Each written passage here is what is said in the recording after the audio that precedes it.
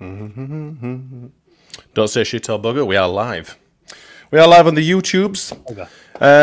I think we should just get a cracking with an intro, and we'll take it from there, lads. Hi, this is Don Matteo, and then you are listening to the Ought to Know Better podcast. Let's do this.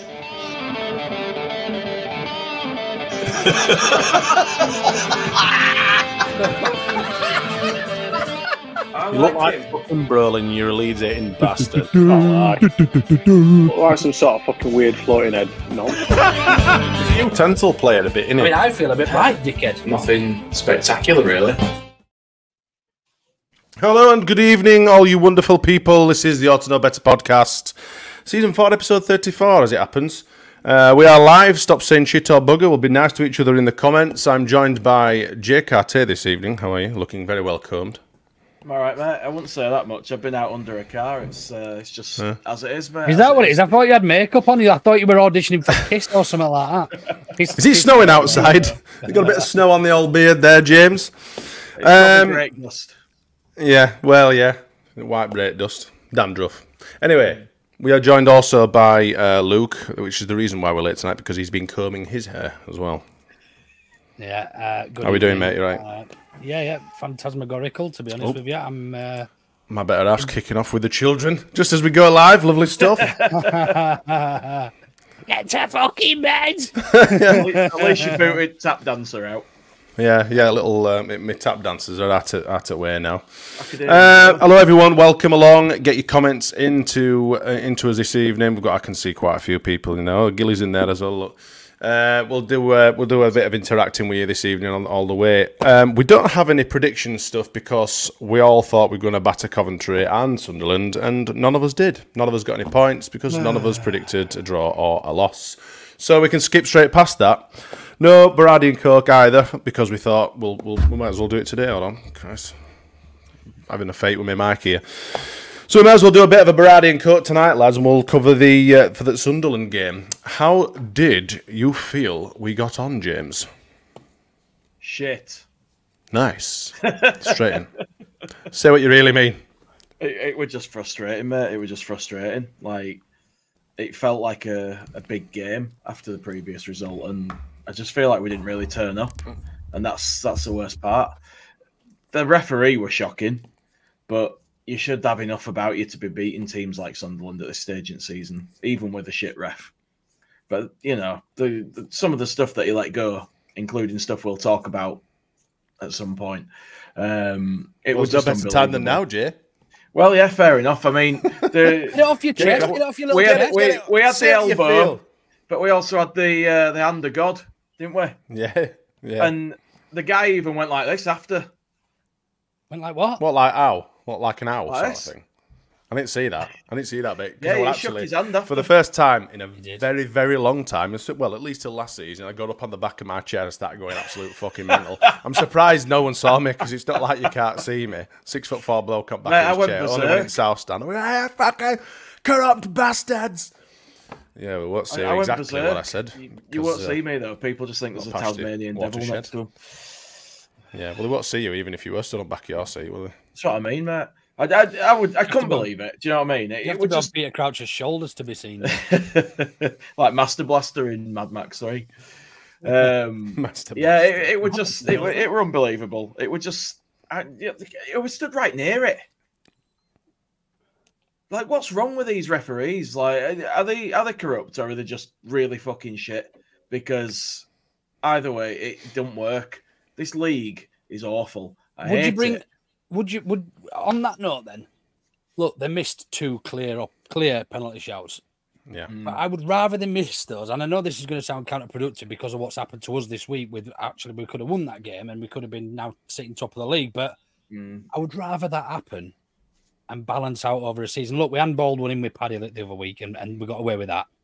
Do you know what I mean? So you'd rather things like that happen, wouldn't you, than have to watch VAR and wait in the stadium. And I think VAR would have been kind to us this year because we're one of the big guns, shall we say, a big fish in the small in the pond, and I think it probably would be kind. Screwed a lot. And I think that probably reflects on every league. The bigger sides tend to get rub of the green, but I still would rather have no VAR. Like I would, and I remember some data was brought out at some stage in the Premier League that's saying how many points we would have been without VAR and everything, and we would have been far better off without VAR. At that stage, I can't remember exactly. It might have been LUFC data or one of them data people. But like 15 points. I want to say it was about 15 points. It was a lot more. Yeah, it was a lot more than I expected. But the whole stopping and starting it's not enjoyable, is it? Like, it's not what you play to go to watch a football. It's taking away. It's not becoming a spectator sport. It's becoming a sport for people to watch on telly. It is, yeah, absolutely. But do you know what? If VAR was better implemented, then I would have it. But like as someone says in the comments, they still get it wrong anyway. And as we saw in the Premier League, like when Harry Kane bundled Meslier into the net, or somebody did, and Kane scored, didn't they? And it didn't even get looked at. And Højbjerg. Yeah, that's right. That's right. And it goes from one extreme in the Championship where you want stuff to be looked at to a thing in the Premier League where the refs barely do the job anymore because they expect that safety net to pick it up if something is wrong or something does need deciding. And there has to be somewhere in the middle where people are looking at it and getting it right. It just shows a massive contrast between, you're relying on dipsticks with flags and, on a whistle in our pie and pea league. And then in the Premier League, you've got some dipstick with a pie and a whistle, with a flag with a flag and a whistle, and a couple of TV screens with some more dickheads up in the room in the middle of nowhere. I think they're all getting hammered, mate, people at Stockley Park. I think they're just on it during matches. Well, they've just announced the only way they can explain some of the decisions. They're introducing semi-automated offside stuff next year, aren't they? Have you seen how that works? It's actually quite good. Like it is. Well, they've been using it in Europe, haven't they? Yeah. So was it the World Cup or Euros? Is it an AI thing? So it's pretty much, it takes it away from anybody. So it's just computer generated, and it's all if it's offside, it's offside. But again, that doesn't always work. Look at Villa when they stayed up that season when goal line technology had failed. Do you know what I mean? So someone forgot to turn it on, didn't they? Yeah. That's a massive area, that one. I think offside for me should still be just where your feet are. I think the more we lean towards, I think people want fair results, right? But I think it has to start with better training and better referees. I think that ultimately has to be the ballpark and the benchmark for everybody, for every league and everything, and it should filter down. I don't see. There's no reason why a referee should be getting. I mean, he could see the first one; it was directly in line. The second one a little bit tougher because he had Joey Rodham's head in there, and it was a little bit tougher to see from a ref's angle. He should have still seen it. Or the linesman. Where's the liner in that situation? Exactly. But I think the more we lean to, actually using technology to make these decisions for us, where does it stop? Like, do you know what I mean? Because it's going to be for offsides and goals and everything else, and then what? Did they have too many? Did the player run off the field at the? They've got to go off the field at the nearest touch line.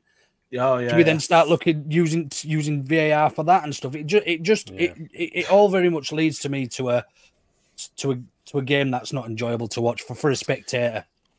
You don't want football to be too clinical, do you?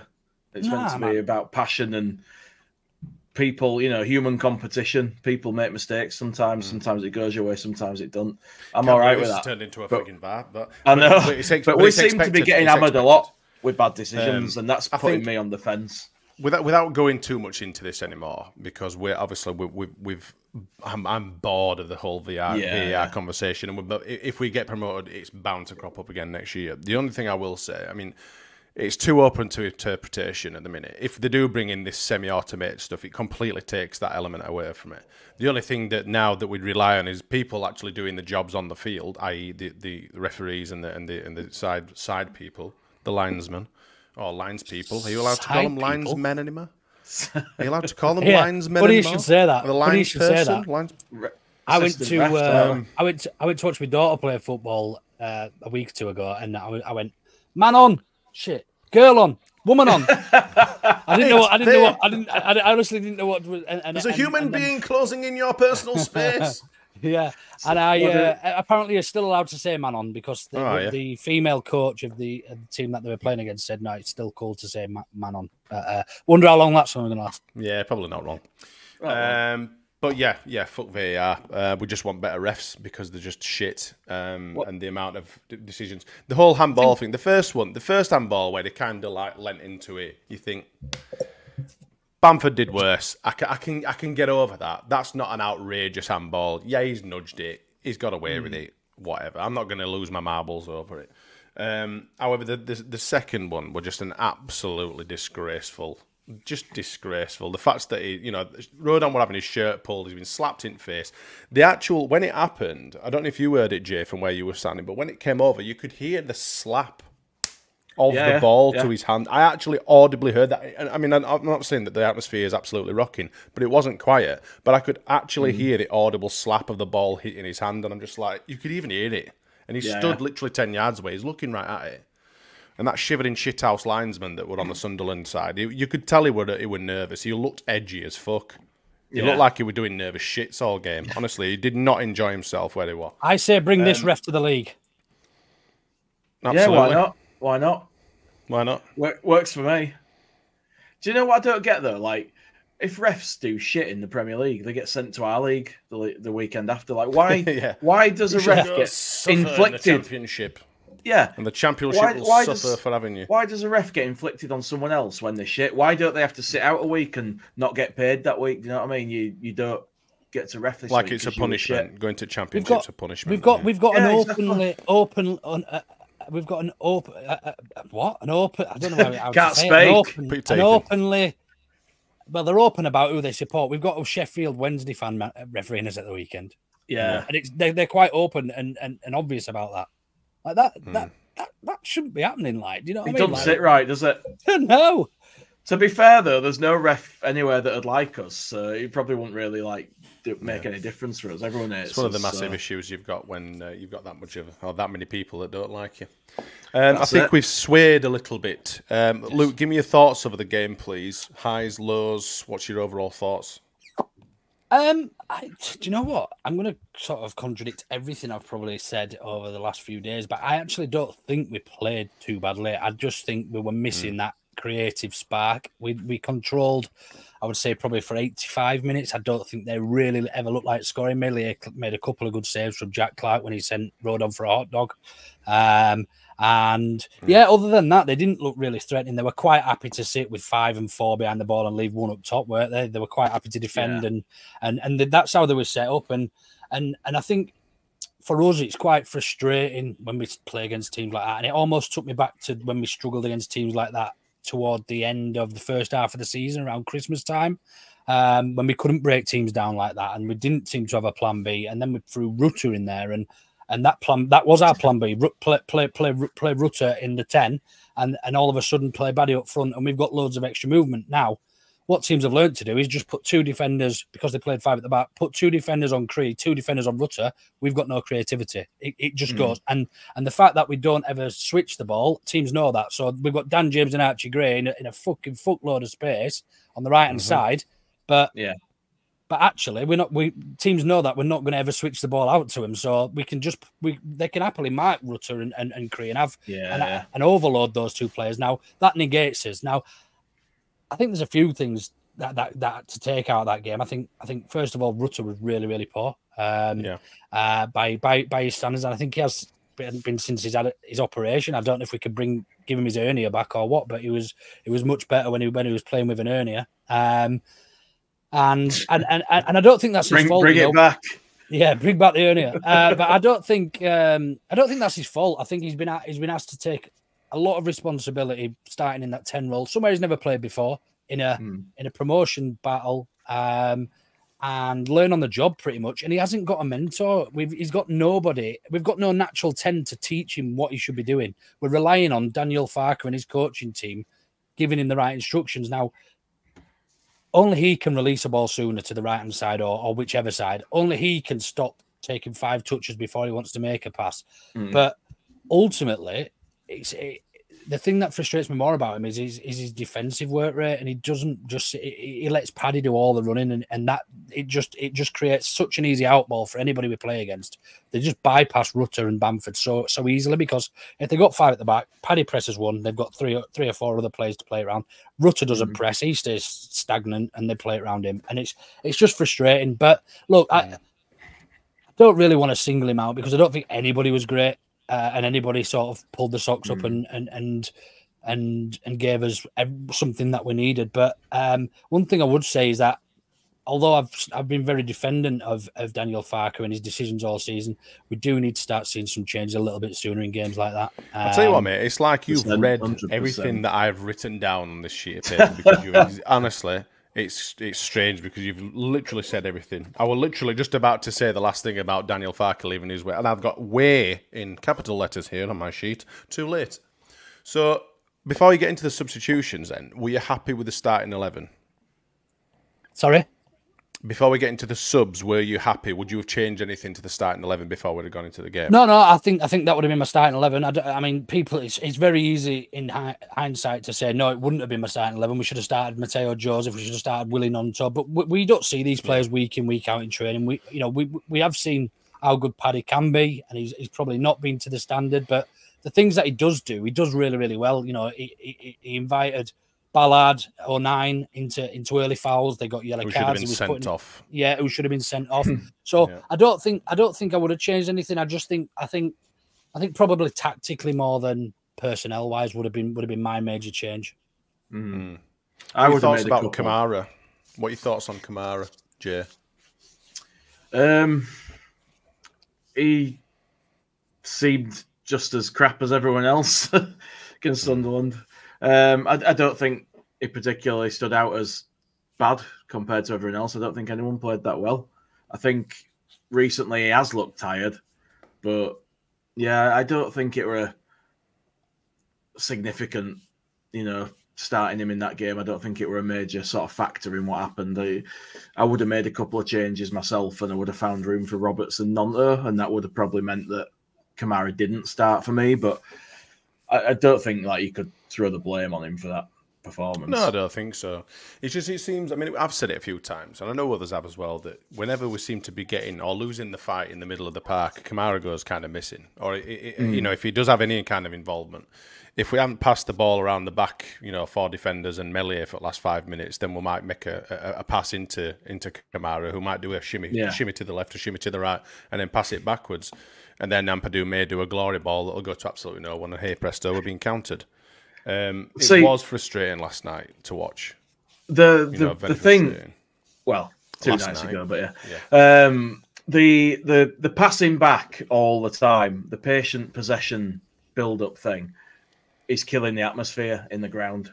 It is killing the atmosphere. Every time the ball goes back to Melia now, there's an audible groan, and it's just a bit too much for me. I mean, Farke clearly has done a great job, so I'm not going to criticise him too much and start trying to make out he doesn't know what he's doing, because he does. But there are little things like that piss me off, and the defenders must touch the ball more than anyone else on the field, and it drives me mad sometimes when we even in stoppage time we're going backwards when it should just be forward, and it's just too much for me. It's the wrong side of that balance.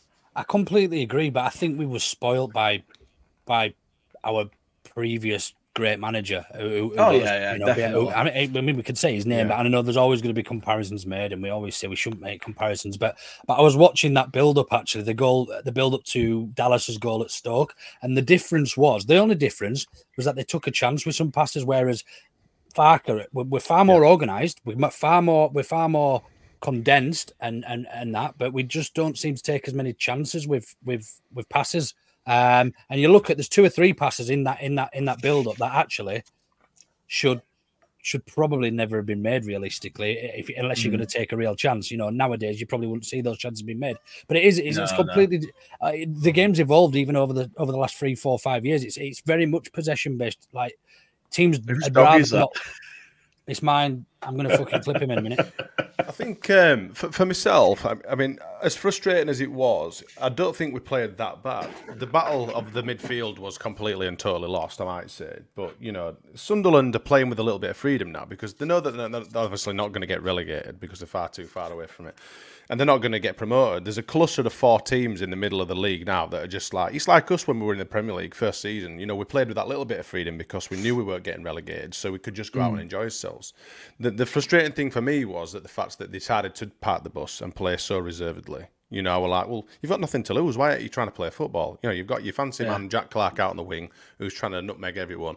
We thought Roberts and Archie Gray did really, really well against. Obviously, like Luke said, he sent Rodon for a bit of a hot dog. But apart from that, I thought, you know, we kept him pretty much at bay. Yeah. But I just don't... Is it the team that, you know, we've done so well and been so consistent up to, you know, 3 or 4 games ago, and now is the pressure getting to them a little bit? You know, we've all, you know, berated Leicester and Ipswich and Southampton for buckling under the pressure, but now the pressure is equally on our shoulders. Are they too scared to take the risks? Yeah. Are they feeling the pressure? They must be to a degree because it seems like they're shit scared to make any mistakes, which is why we're playing so.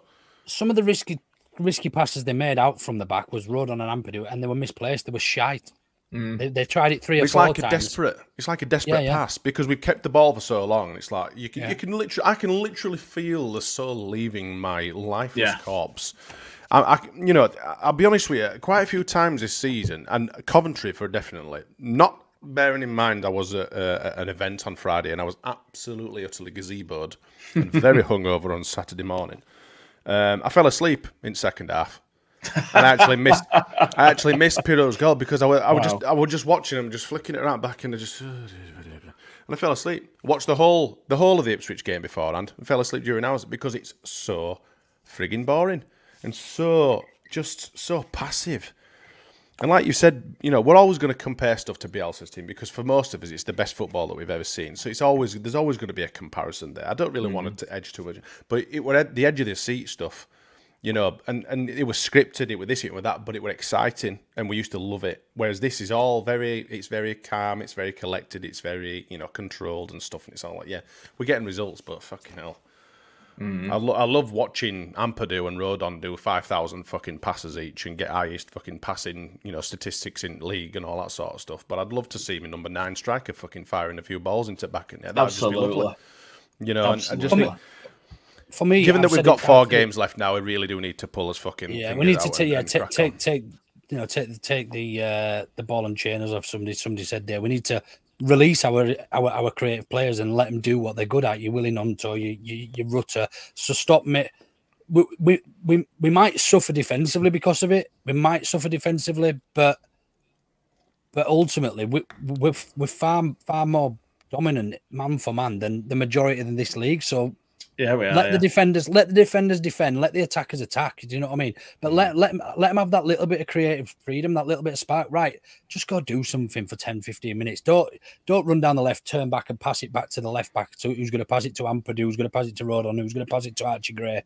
Who's going to pass it into one of the midfielders? Who's going to then pass it back to Rodon? Do you know what I mean? It's all too scripted. I suppose is probably the best way. It is scripted, but in a negative way though. Because like you look at the scriptive nature of the Bielsa's team, you know, there were passages of play that it was quick passing. We can do 3 or 4 passes and not get to edge of our fucking 18-yard box, but we can lose the ball 3 or 4 passes later. Sunderland are at the edge of ours, you know, and that's a massive difference.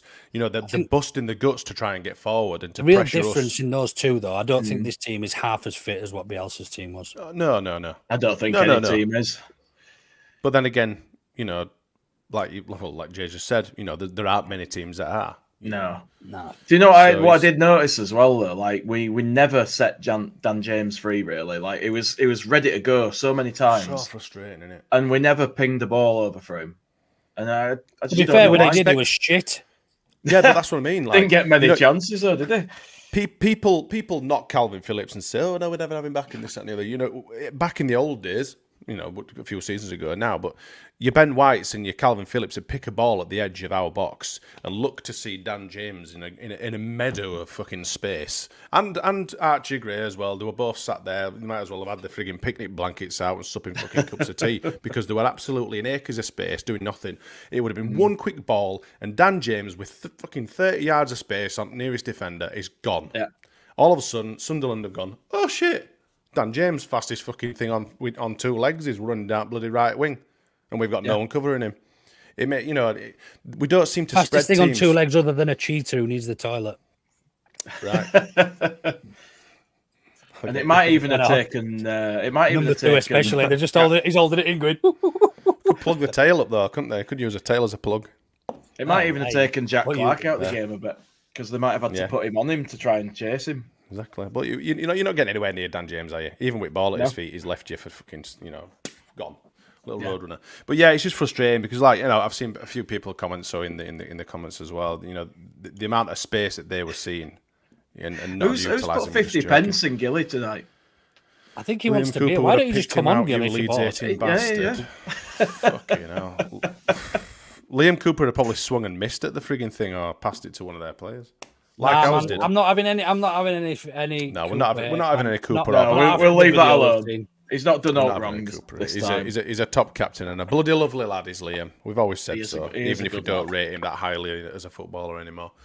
But yeah, he's still a fucking top bloke. So yeah, Brady and Coke. Then that's pretty much wrapped that up, hasn't it? Have you got anything else really to say on the game, boys? We've kind of generalised a little bit. Not a right lot. I think we've gone into it, haven't we? We talked about the subs, didn't we? Being too late, and I think we've been a bit harsh on ourselves as well. They've got 4 clean sheets in 5. That they're set up to not lose, and they seem to do it well. So I think if we've been over, we have probably been overcritical. We dominated the majority of the game, and on another day we'd have had 2 penalties and they'd have had a red card, and it could have been a completely different result. We shouldn't be reliant on those sorts of things happening in games, but ultimately that was the difference. Would you lads say in hindsight the Watford result doesn't look so bad now, seeing that they've gone and also held Ipswich to a point? They seem to have turned the corner, don't they? I just think it's fantastic that all 3 teams are trying to do their best to take this right to the friggin' end of the season. That was the first time. That was the first time since Boxing Day that all 3 teams haven't won in the league. Leicester and Ipswich played each other, but yeah. I wonder what odds you'd have got on all 3 not scoring in this midweek as well. By the way, Absolutely mad, isn't it? It is probably about 120 to 1 or something daft. Oh, I'd bet with you, Jay Cartier. Bet Jay. Yeah, right. So close at top now, isn't it? Ridiculous. I mean, obviously Leicester have got Southampton to play, but Leicester are they're not doing too well, are they? They're stalling a little bit. And then they've got this news coming over them today as well about Maresca kicking off about fixtures and having to travel down to Plymouth. Everyone has had to travel down to Plymouth, Maresca. Everybody has had to go down there. Yeah. I can't remember exactly what he said, but he's complaining about the congestion and. We had to go to Plymouth, come back, go to Swansea, back, come back. Then Didn't Plymouth we go to Bristol then? Then Plymouth again. Then we had an home game, and then we had Plymouth away. Yeah, so we couldn't even stay down there because we had to come back. He's just that guy, right? He's a fraud. He's got no experience of picking a team up that's in bad form because he's not done out yet. It's all fucking great when you come to a team and it's all going awesome and everything's working. We've seen how that goes for people like even Steven Gerrard with Rangers. Sometimes you can get someone who's, they know enough to get by, but they end up in a situation that just works. And then when it falls apart, they can't bring it back because they don't have the experience to do so. That's the danger for them. This is Rob Tanner. I'm guessing it. Rob Tanner, LCFC. I'm guessing it's some sort of report for Leicester. Enzo Maresca had his say about the scheduling, and he's not happy, man. As Leicester City face the long trip to Plymouth. This is the reply of the year. Yes, everyone in the Championship has to make the long trip to Plymouth, unfortunately, because they're in the league. Yes, exactly. And water is in fact wet, by the way. Exactly. Yeah. What would he be saying if he were managing Sunderland and he had to go to Plymouth? Would he be getting even more upset? Exactly. They do some travelling, don't they? That's a day and a half out. So did Plymouth, I suppose, but the opposite way around. Do you know what I mean? Plymouth are not near anyone. All their games are miles away. Got a couple of hours. It's not a huge game for them though. Tomorrow night, it's not. It's just another game. Just another one. We've got all these graphics in the friggin' in the brand and stuff. Like obviously, we've spoken about the written complaints that we've had 6 letters this season so far. Apologising, saying it was a penalty or a red card. We'll probably get 2 more letters now. It won't help us because it doesn't feel like a fair outcome. We can do all this to death. Did you see the West Bromwich Albion handball? By the way, God, yeah. penalty, in fact. So this, I mean, I don't know if you can see. Obviously, the guy in the middle is being struck by the ball away about, what would you say, yard and a half, 2 yards out He's of on the the edge of 18 the yard D, box. isn't he? Yeah, So he's like 2 yards away there. 1-2 yards at least outside the box. You know, and they've got awarded a penalty for that. And that's been blasted straight at his face. You could forgive him to not give a frigging even a free kick, but they got a penalty. I mean, fucking hell. And then obviously you flick it round to us, and you know, Superman he is, but punching Rodon and the ball, and we get fuck all. It's unreal. Honestly, it's absolutely unreal. It's just ace. It's just ace. I can't speak. It's killing me. I can't speak. Atmosphere then. We'll talk about the atmosphere a little bit briefly before we move on. What did you think the atmosphere was like at the ground? Has it improved?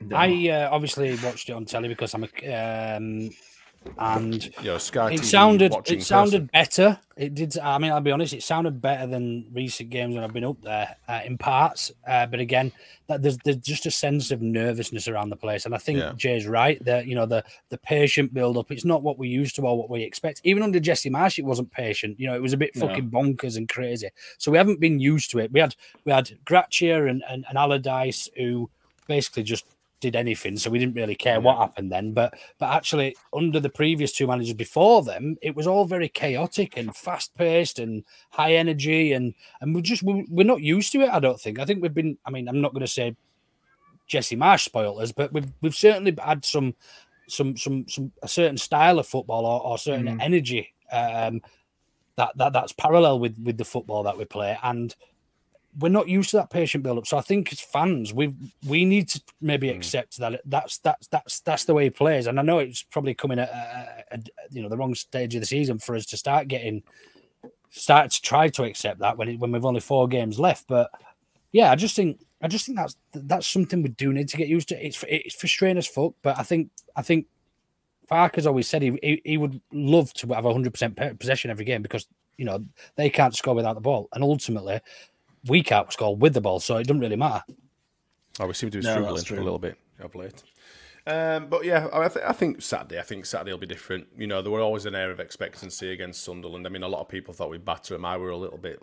I think I predicted 1-0. I didn't think it'd be that much of a nice scoring game. But Blackburn needs to be different. It absolutely needs to be different, and they need to be. They need to be spurred on. Speaking of being spurred on, there was a certain person having a little bit of a speech at Thorpe Arch this week. It's been broken to us, obviously, chaps, that our good friend and some might say club legend, Mr. Stuart Dallas, is leaving us at leaving football entirely at the end of the season. What do you think to that? Firstly, gutted.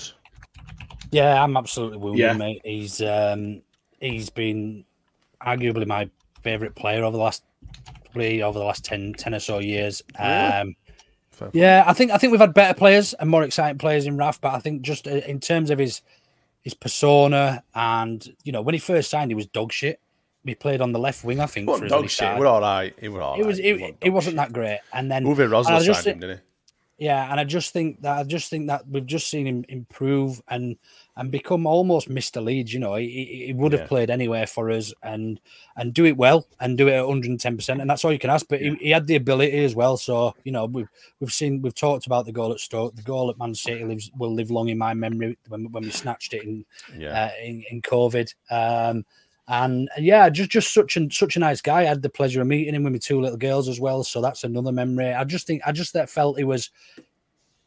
You knew what you were getting with Stuart Dallas when he was playing every game, and you were always going to get at least a 7 out of 10. I don't ever remember him having a poor game for us. And it's sad state of affairs.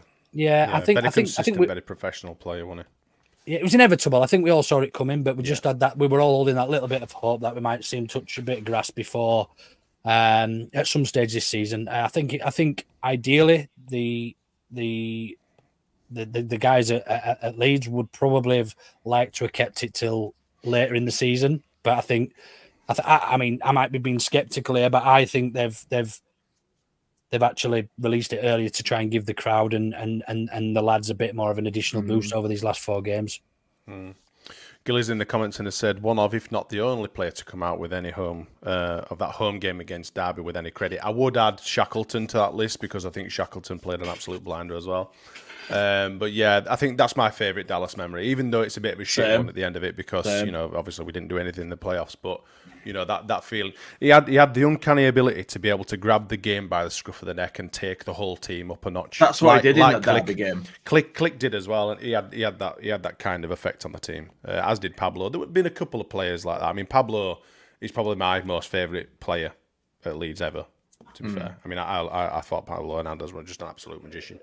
But like you say, you obviously relate to Dallas, and he is an absolute, you know, a credit to a professional. You know, he's been such a great guy.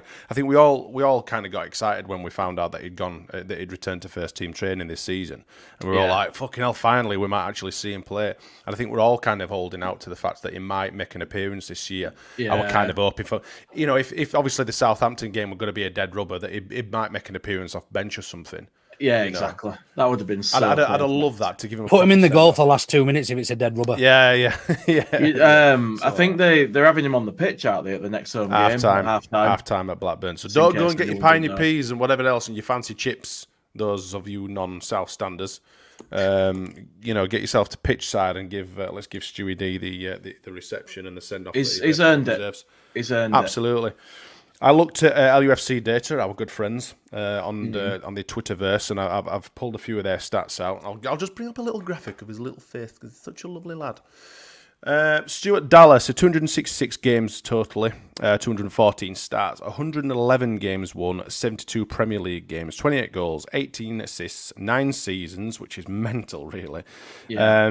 9 Premier League goals, 3 starts as a captain, 3 times Leeds Players Player of the Year, 1 times Leeds Player of the Year, 1 times Leeds Goal of the Season, 1 Championship title, and 1 Leeds United icon. There you go. Do you know how many managers he's played under? I'm going to guess. Oh, God. 17. 15. I'm going to go. Stuart Dallas's appearance by Leeds United manager. Right at the bottom is Jesse Marsh. He's played 8. Uwe Rosler, 12. Paul Heckingbottom. Good old Paul. Whitball, we outball. 13. Thomas Christensen, 19. Gary Monk, 35. Steve Evans, 37. Anyone want to guess how many he played under Bielsa? 121. Jay? I'll say 130. I can't remember how many. I tell you what, you're in right ballpark, lads. 142 games for Bielsa. Ooh, there you go. So what an absolute. So how many gaffers did he play for? I think it was. Is it 17 like Cooper? Same amount. That's not all. That's just appearances. He might have made 1 or 2 under. Did he play under Redfern at all? I don't think he did. And Rosler. Rosler, Darko. Who else? Have Gary Monk? Will Gary Monk in there? He'll have had Hockaday, won't he? Yeah, Gary Monk, 35 appearances under Gary Monk. The Hockaday. No, I don't know. Hockaday were after before Rosler. Sorry, I don't know. I think that's it. I think that's all of them. Yeah. Rosler brought him in. Did he? And the Hock was before Rosler. Yeah, 100%. I don't remember Rosler bringing Dallas. Hockaday was the first manager under Chilino, wasn't he? Yeah, Scoobs. Yeah, Scubala. There'll be a few that he's missed off. He might not have played under Scoobs though. He might have been injured by then. Well, he was. Yeah, he was because we're in Premier League. Anyway, he's going to be sorely missed. But apparently, he's sticking around at the end of the club. And I've seen a tweet of someone saying that that Leeds have offered him some kind of coaching role. So whether it's something to do with the academy or something, it'd be great to keep him around the squad and around the club, especially around Thorpe Patch because he's an absolute top guy. Same as Cooper, you know, and a couple of others. Yeah, he might not be up to scratch anymore, but, you know, them sort of players that you want to keep around your club. You know, he's a fantastic captain, is Cooper, and he's still very, very much, you know, needed and very well thought of at Thorpe Patch and in and around the squad. So, you know, them kind of players you want to keep around, don't you? Hopefully we can get Pablo over as well. So he's actually been a Leeds player under 11 different gaffers, apparently, but he's not 11. Played from all. Played from all. That's fair enough. So what did I say? 12? Not far off. I think so. I think you said 15, didn't you? Did I? Fuck, I said 11. I said 17. I might have done, I can't remember. Well, no doubt somebody will watch it back and correct me. Yeah, Ambassador, yeah. Yeah, Ambassador. yeah. Absolutely. I love a little ambassadors. Yeah. Is there anyone wearing Lucas the Copcat anymore? I haven't seen him for a while. I haven't seen that. I think he went to. I think he went over the Rainbow Bridge, didn't he? Oh, did he? Oh, okay. Yeah, it's actually a relation of mine. So my brother-in-law's uncle, he used to be Lucas the Copcat. Oh, right, okay. Yeah. Was he the elephant before that as well? I didn't know that. I don't think so. Some old Royd, wasn't it? Fucking hell. But it was his uncle. Okay, I only found out when he died. I'm like, no ways if that would happen. But anyway, we digress.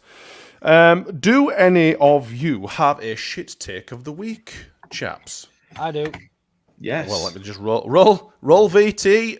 Oh shit, I've lost it. I've just scrolled past it. Hey, has got a shit take this week, my little sparrow-fact.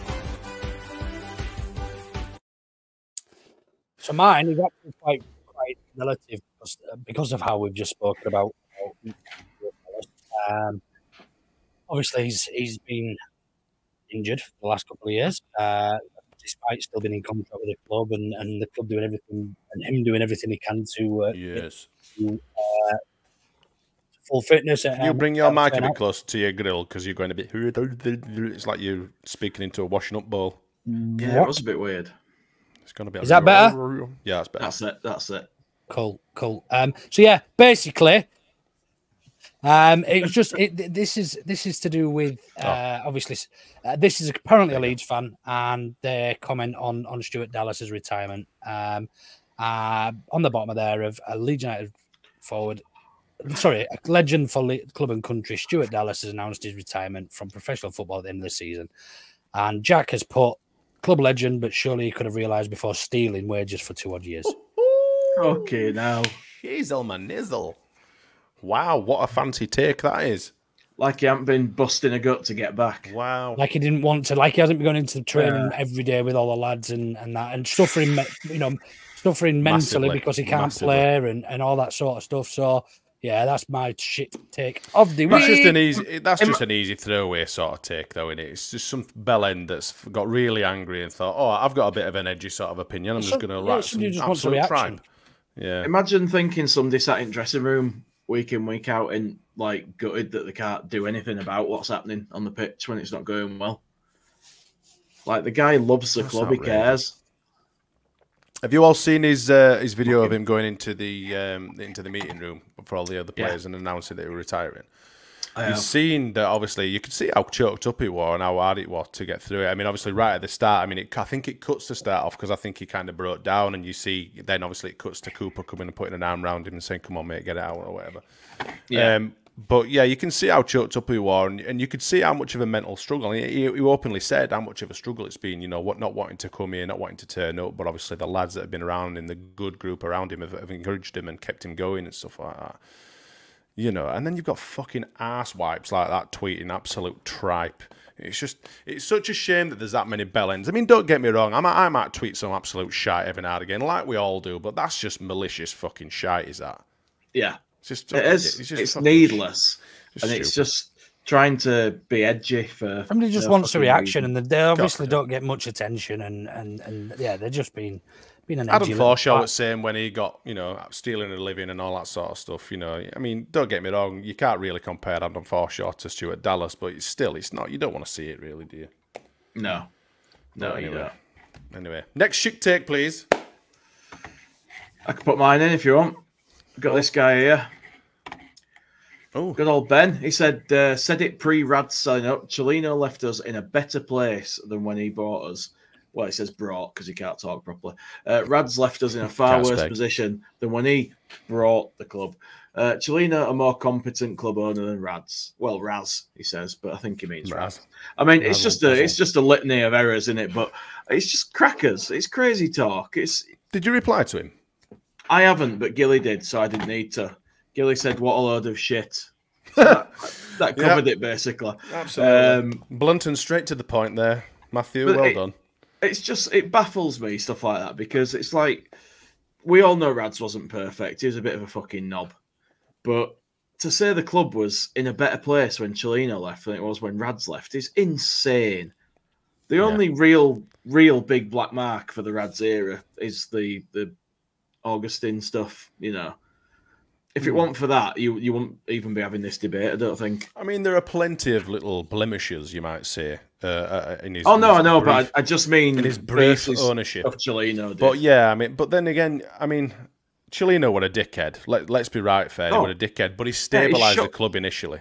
He's one big reason why we've still got a frigging club to support. Oh yeah, he did. You know, credit where it's due. He destabilised it. Yeah, he rocks the boat, and he was a dickhead and needed to go, and he did. We got Raz in. By the way, Raz.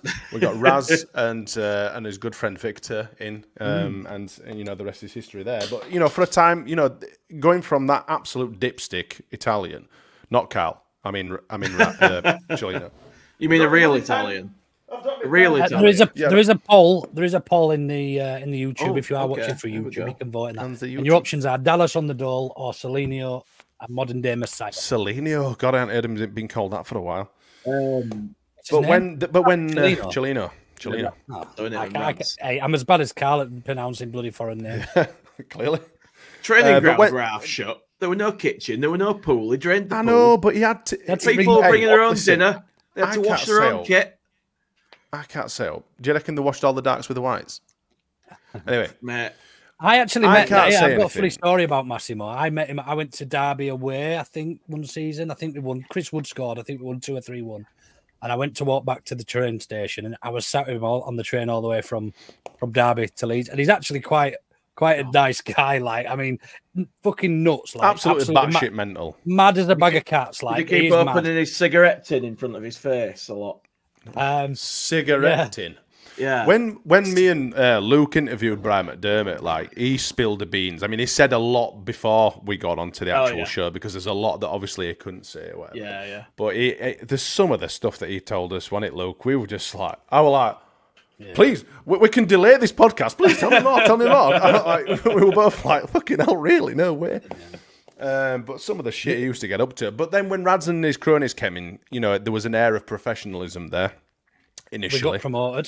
We had Bielsa and Raf, and exactly, and then it all went to absolute fucking rat shit because they fucking brought the American in and signed a load of fucking dipsticks, and we got absolute shit carried away, and bosh, straight down to the Championship we went.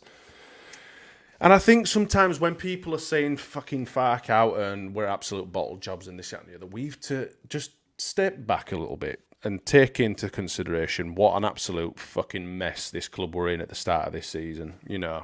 And to say that we're knocking on the door of the Premier League again, we're right in the thick of the promotion race now, you know, it's a detriment to what, you know, the people that have come in and rescued our club, really, if want of a better term, because they have, you know, they've pulled us right out of the fucking shit of the 49ers enterprises and the people that they've put on the board, and we're in a much better, healthier place than last time. Put the money where the mouths are so far.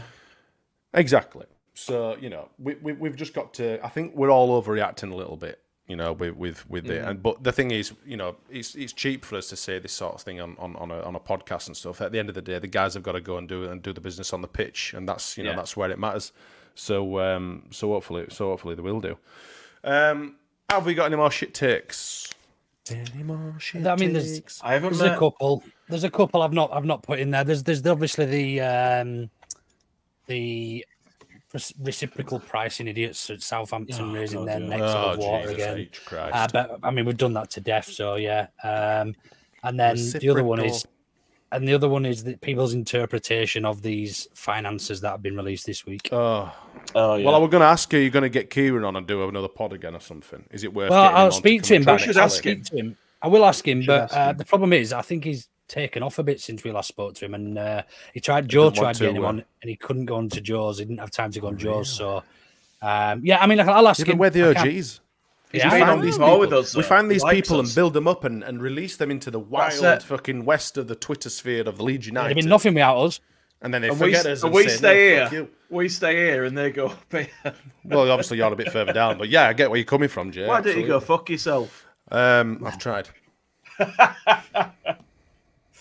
This is a Leeds United podcast. We'll do the dark with your cheetah tail.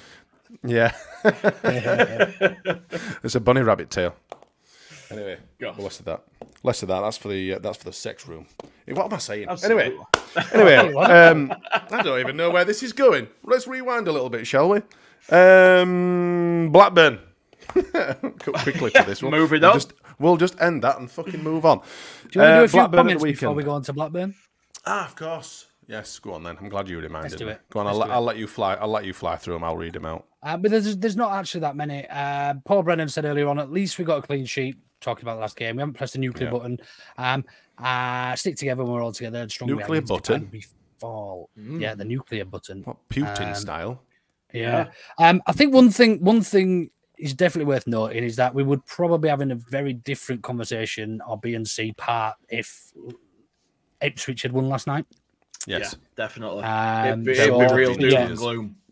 I think the saving grace is that we're still in touching distance of everybody around us. There's only a point. I mean, we're only one draw and them losing one away from going above them again because of goal difference. So we are still there and thereabouts. Better goal difference than Leicester as well now. Yeah, only just. But yeah, thanks for that, Paul. I missed one then. I've just deleted one about Droopy. I think it was something about trying Nonto in the 10 position. He plays there for Italy. Droopy? His name was Droopy. I think he's gone now. I've deleted his comment. Sorry, Droopy. Like the character. Yeah. But I think my argument to that is this really isn't the time to be trying new stuff. No. Not overly new. Would you not give Ruter a game off though? Bit of a rest. Have you finished starring your comments? Like, there's 6 left to go through. No. This is one of the comments, but I deleted it. All right. Sorry. Go on. Carry on. So his comment was about playing Nonto. I just don't know if this is the time for an experiment. That's all for me. Yeah, I get that. My argument is that we scream, and Matteo Joseph's name was being sung from roughly the 60th minute when evidently we started to try and play football. Yeah. They made the first substitution for Nonto in the 71st minute for Kamara, but you know, I mean, what can you say? Not right. Please, fucking inspire me, Luke. Please try. What would you like me to talk about? I don't know. Inspire you about Droopy. About Droopy. I am very, very happy. Oh, Christ, that was so fucking accurate. I forgot where my point was going, to be fair. I forgot where my point would to be going. But we'll just skip. We'll skip past that. Yeah, next one. Carl McMichael, starting 11 is debatable. He says, what isn't his Barker's unwillingness to change things in a game. 82 minutes before tactical changes is too late and a bit of a fact trait. We look flat. Oh, sorry, yeah, fucking hell. We were talking about the fucking experimentation of the starting 11, weren't we? Yeah, of course we were. Fucking hell. That's right. We're back in the room, 3, 2, 1. So, yeah, I mean, a lot of people were singing Matteo Joseph's name, but at the end of the day, Matteo Joseph's going to make an impact. Could you see Bamford doing the same or having that same sort of impact? No, that's part of the reason I would still. I mean, I don't want to go on this Bamford fucking Joseph thing forever, but everyone seems to be doing it. But the reason you don't do it that way around is because Bamford softens them up. And I know Matteo Joseph might be able to do it, but again, it's an experiment, and you don't get that impact from Bamford. So you almost potentially, if Joseph doesn't do it, you lose 2 strikers because bringing Bamford on at that stage is not going to make a difference.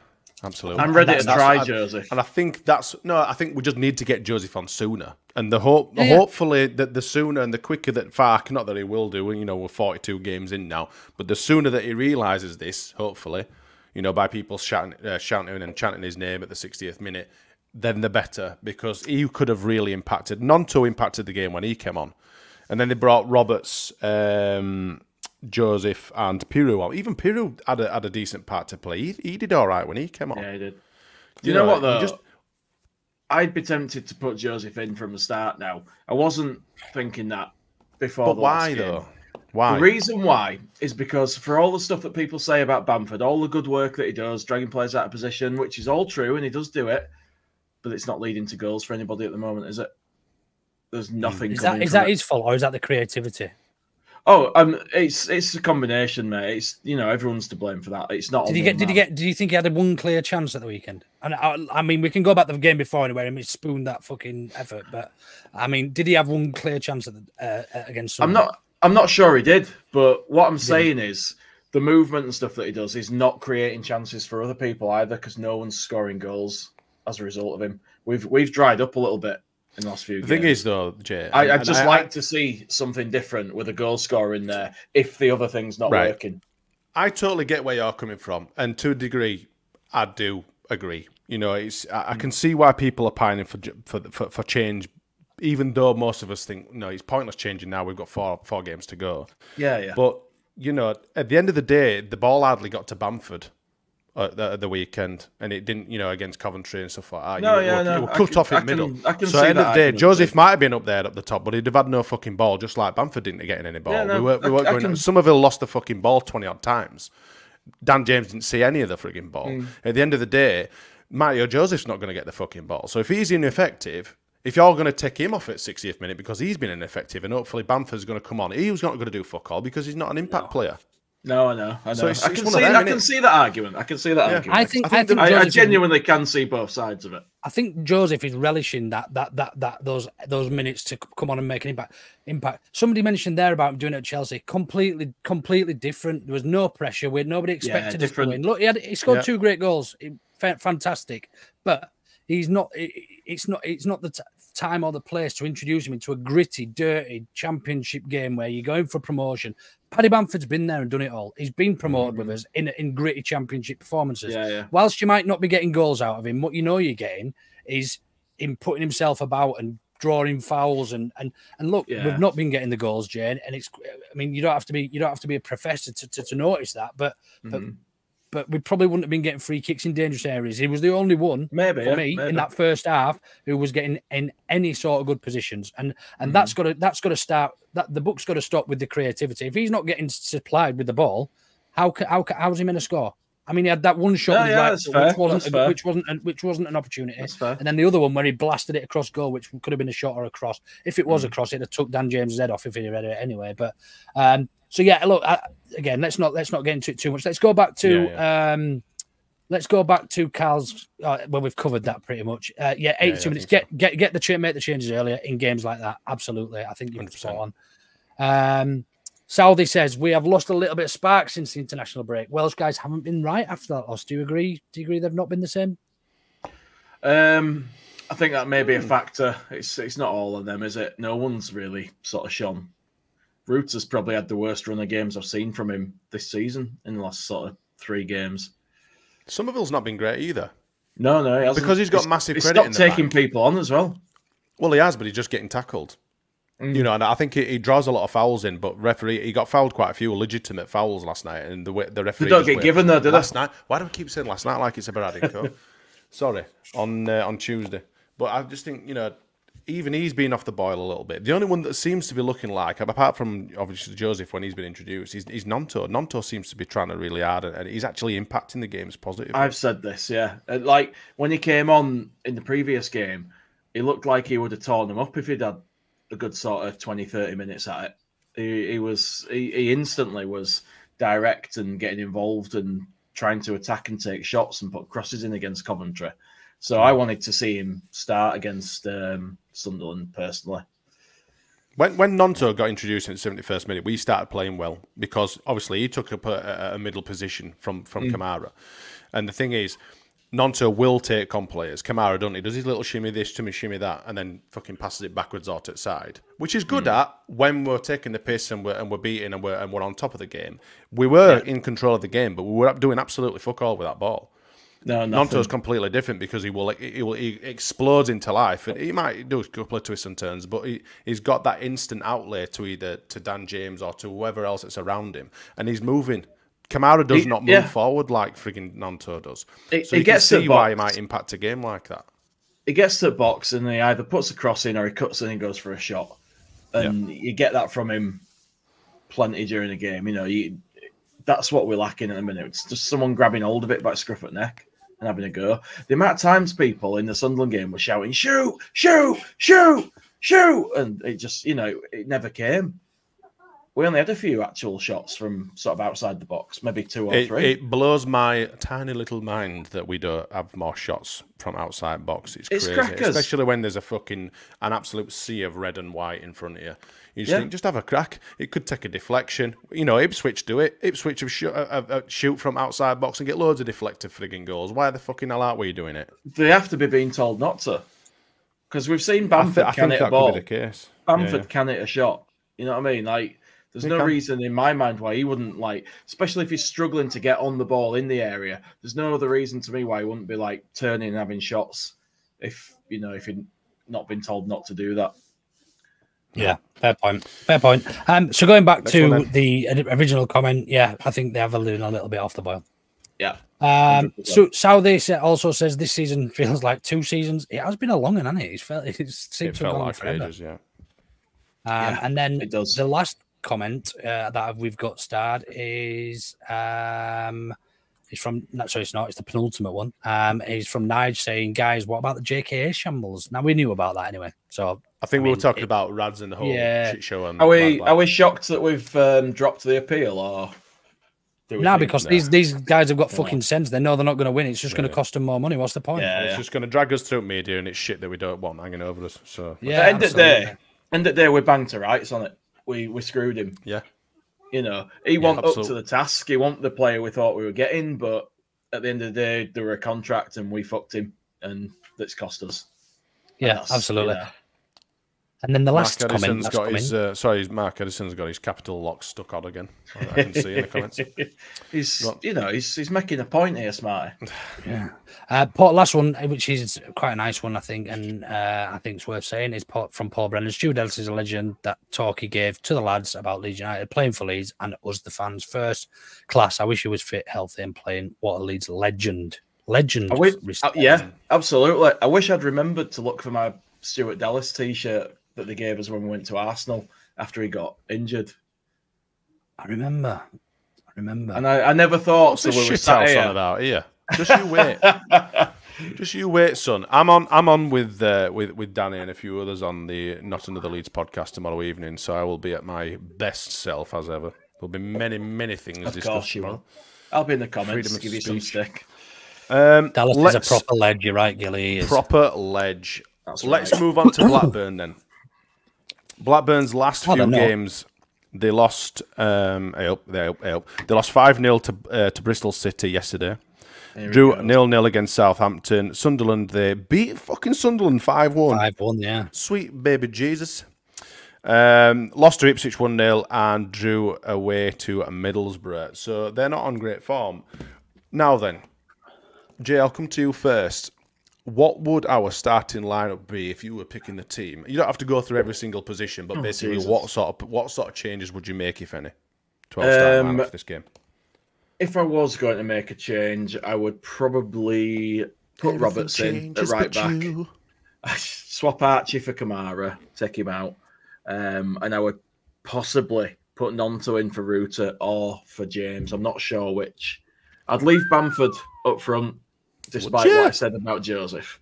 Completely contradicting everything you've just said. Because I was talking about that in a standalone sense, but if you're already making 2 changes, I wouldn't want to make another one. I don't think that'd help. Pirro not make it in for you? Nah, he can go home. No, he don't make it in. He'd be on the bench for me, but he won't make it in. I'd want Nonto in the starting lineup, and I would want Roberts in there. Okay. I miss Connor Roberts. I am actually going to agree with Jay for once. I think Connor Roberts offers Gilly, get this clipped. I think Connor Roberts offers us far more in an attacking sense than Archie does at right back. He does. He looks for an out ball. And Archie offers us far more in attacking sense than Kamara offers. And this is a game we need to go and fucking thump him, really, and set a platform and a precedent for the rest of the season. Put the shit up Leicester and Ipswich, go win the game 4 or 5 by 4 or 5. If Roberts does play, Dan James will get the balls to get away down the wing from him. Well, because they are Welsh brothers, is that what you're saying? Yeah. Is that the line kind of way? We're talking about bringing Nonto in, though, for James, aren't we?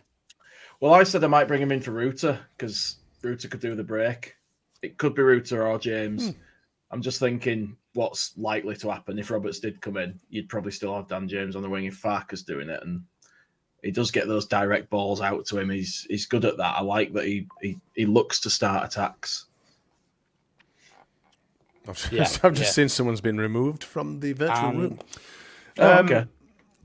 Yeah, I think that's what I'd do. I'd still be playing Paddy, Cree. I'd still even start Rutter because I think on his day he's the best player in the league. Leave Gruev in there and the back four of Roberts, Ampadu, Rodon, and Junior Firpo. Yeah, I agree. I think so. I mean, given that he's obviously just coming back from an injury, if you want to call it an injury, even though it's just a minor operation that he had, Mr. Rutter. You know that he might play shite for 88 minutes, but there'll be 2 minutes of pure magic from him, and that can unlock a defence. You know, and to say that we've been playing some very, very difficult opposition as well over the last couple of games. They have completely. I mean, Sunderland completely bossed the middle of the park. You know, we're really up against it. We're Rutter on Tuesday. So, yeah, I'd like to give him the benefit of the doubt, play a little bit more expansively, a little bit more open, and obviously, hopefully push on. If he's not looking like he's going to do anything, then fucking eye him off. It's a bit contradictory to what, obviously, Fark always does, because he'll probably leave it to, fucking Rutter's been a bit shit. I'll wait until the 89th minute to bring him off, and then he will do. But, you know. It's a bit unfortunate for him, Smarty. Like, we've been saying, he's been poor last few games, which he has, but a lot of the times when he's lost the ball, should have been free kicks that haven't been. So if we had half-decent refs, we might not be looking at him as having been so bad because he would have won free kicks. But, yeah, it's not happening. So change him out for me. Give him a day off. Bring him on back end of game. Okay, interesting then. Interesting. So we might make a couple of changes. I would expect that we probably don't. I mean, Kamara... I think you're probably right. I think, you know... I think if we were going to see any change, it might be Kamara. If my money were to be on it, and we'd see Robertson at right back and Gray up into midfield. But on the whole of it, based on what we've seen throughout the course of the season, he'll still pick his favourite boys, won't he? So, shall we get a couple of predictions? Yeah, who's top out of us, like me? I think so. I think it Bren. No, out of us three. Gilly's in the chat, though. I'm going to wait for Gilly. Gilly, can you put yours in? And fastest finger first for the fans, please. Whoever gets their prediction in first, you will win. Your prediction will go on the board. Jay, we might as well start with you because me and you are a little bit further down the league. So go on, mate. Give us a cheeky prediction. Southie, lock it in. 3-1 leads. Bosh. There you go. 3-0. Writing these down. Shall I write these down? Shall I? 3-0 leads. Fucking hell, go on. I think you need to moisturise. Those hands sound very, very dry, James. I've been mechanicking, mate. They're covered in dirt. Southie's gone 3-1. Jay has gone 3-0. Have we got? Oh Christ! There's lots of people in there. Has Gilly given anything yet, or has he miraculously disappeared from the comments all of a sudden? He'll pop up, won't he, after the press conference and then give us his prediction. Yeah. I'm going to go 4-0. Fucking 4-0. To Leeds, I hope. How's your poll doing, by the way, Luke? Shall we come to that at the end, or do you want me to do it now? Yeah, go for it. We'll do it. No, just don't want you to forget. We'll do it at end. Let's get a few predictions out of the way. Obviously, Willem Dafoe, our good friend. Here he Gilly's is. gone 4-1 Leeds. We're not conceding. Is it a chicken or something? Bloody! I can get some sort of clucking. Are you wiggling your leg, Luke? Yeah, on my chair. It sounds like a little. It's actually going like. I can hear him background thinking it sounds like a fucking chicken clucking. I thought he had one of his chickens in bed with him or something. I'm going to go. 10. Who's gone? South has gone 3-1. Do you know what? I'm going to. I'm going to match Jay. Yeah, I'm going to go 3-0. I'm going to go 3-0. Why do you always copy somebody, you? Because they're all low. I'm not going 1-0 because I don't think it'll be 2-0. I think the lads are going to pull it out of bag for us and we're going to give someone a good hiding. And if it ain't Blackburn, then it's not going to be anyone, is it? So, or maybe QPR. But, you know, we don't like London, do we? No, we don't. So, yeah, I think we'll lock them in. Luke's got gout. That's what Southie says. Right. That's his prediction. Does it give you a squeaky foot, does it? That's a funny STD. Oh, gosh. Right then. So we've covered Hey, Jay, you might have got game. some We've work covered the here. predictions. Can you work on his merc? God. Can you I probably could, but I don't want to. Is it a sprinter?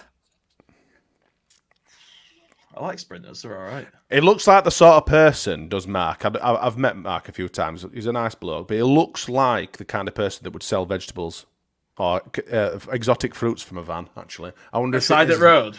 Yeah, I wonder if it is a Mercedes Sprinter. That'd be funny. You get a couple of those around Bradford, and you just think, who wants to buy a load of fruit and veg that's been sat next to a main road all day getting? Nailed on a CLK convertible. I could have guessed that. That was going to be my guess. I bet he's got them sort of like sunglasses that are always like just fixed to the sun visor on the passenger side as well, just in case it's flicking out. Just flicking out. There you go. Fucking convertible. You've got to be a special kind of bloke to have a convertible. I think Gilly's got a convertible as well. Yeah. That's hot. I'll like... I don't really want to offend anybody here, but there's a type of person who does drive a convertible in there. They only suit certain type of people. Small people. I wouldn't even say they suit people. Well, right. Okay, take me for example, with my humongous bums. I look like right Scooby-Doo. I look a right dick. I look like one of them fucking Subbuteo fucking players. You know, Gilly hasn't got a convertible. He does. Say to you, a hairdresser. He does have a chuffing. He does have a convertible, the lying bastard. He's a frigging liar. Are you a hairdresser, Gilly? Are you a hairdresser? You're taking the frigging piss. I'll go. He lives literally just that way. I will go and take a fucking picture. I'll do a live. Again, hey, look at Gilly's car. Fucking nail technician, the fucking prick. That's where I was going with the convertible. And I didn't want to. But yeah, someone with my size and my size of head. I mean, I once bought one of my dad's Audis because my car had shit itself, and it were a convertible, and it was a sunny day last year, and I thought, do you know what? I think I'm going to drop the roof. I went about 100 yards and thought, nope, and I put it straight back up because I fucking saw a reflection of myself and looked a complete and utter twat.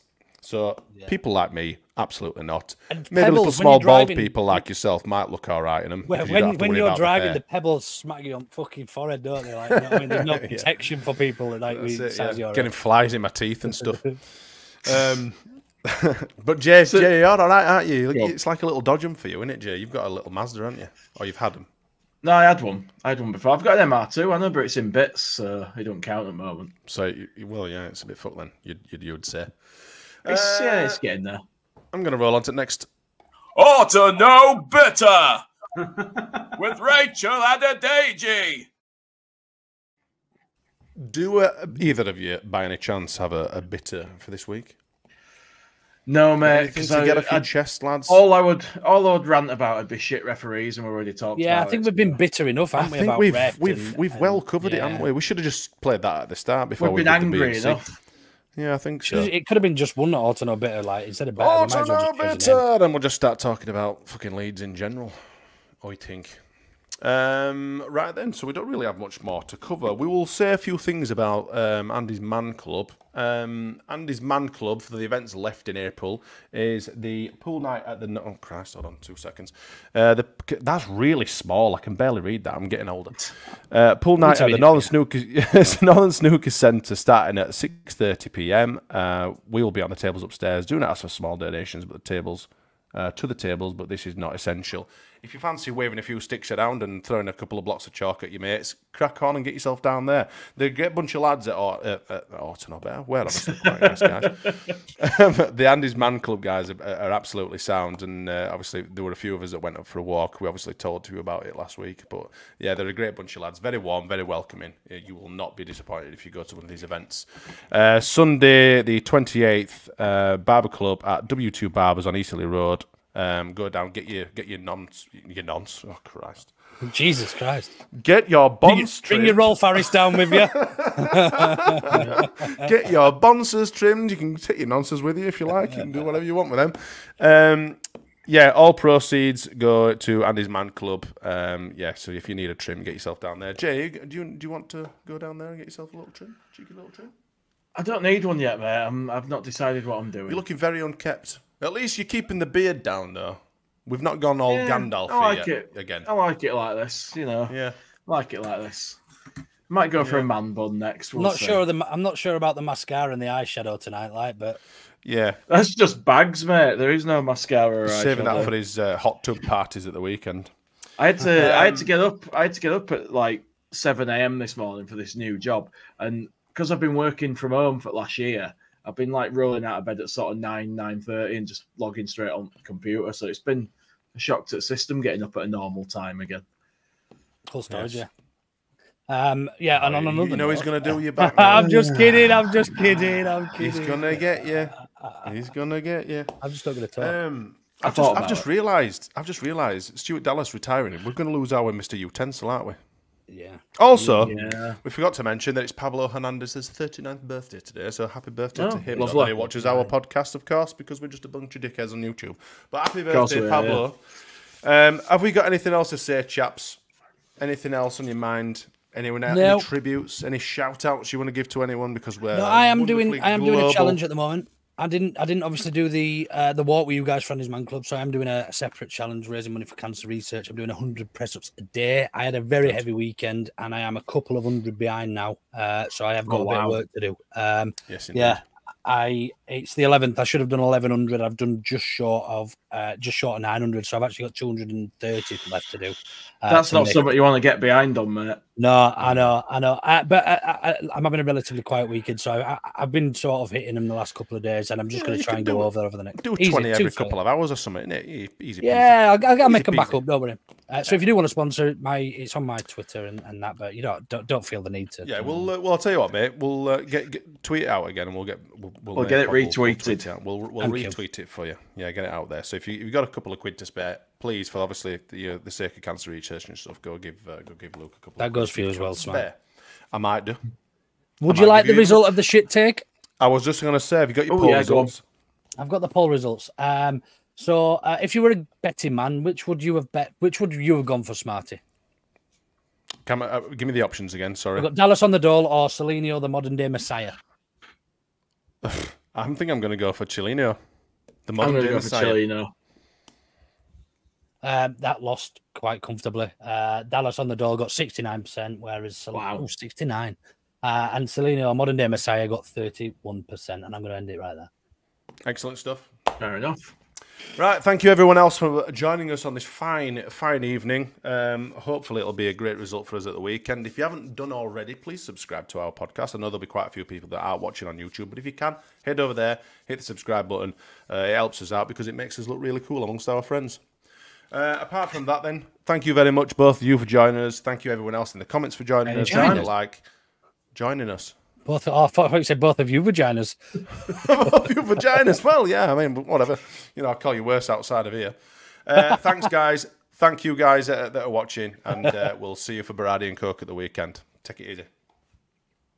Oh, shit. Roll Press the button.